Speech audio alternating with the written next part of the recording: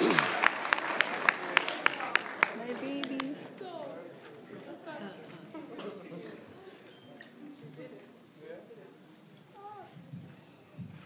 Now when Herod was dead, behold, an angel of the Lord appeared in a dream to Joseph in Egypt, saying, Arise, take the young child and his mother, and go to the land of Israel, for those who sought the young child's life are dead. Then he arose, took the young child and his mother, and came to the land of Israel. But when he heard that Archelaus was reigning over Judea instead of his father Herod, he was afraid to go there, and being warned by God in a dream, he turned aside into the region of Galilee, and came to dwell in a city called Nazareth, that it might be fulfilled which was spoken by the prophets, he shall be called a Nazareth. This year I'm making Jesus the focus of my Christmas.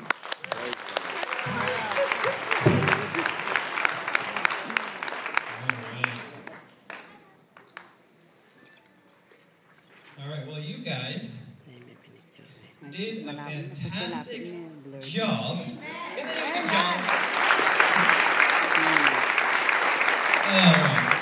I'm going to sit with you guys just for a moment. If you guys want to try and face me, you guys might want to turn around there and make sure you can see me.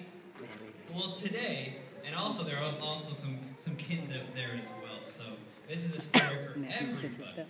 All right, now today, everybody placed a candy cane on the tree. Now there's some question as to where the candy cane actually came from. And you guys said that this year you're making Jesus the focus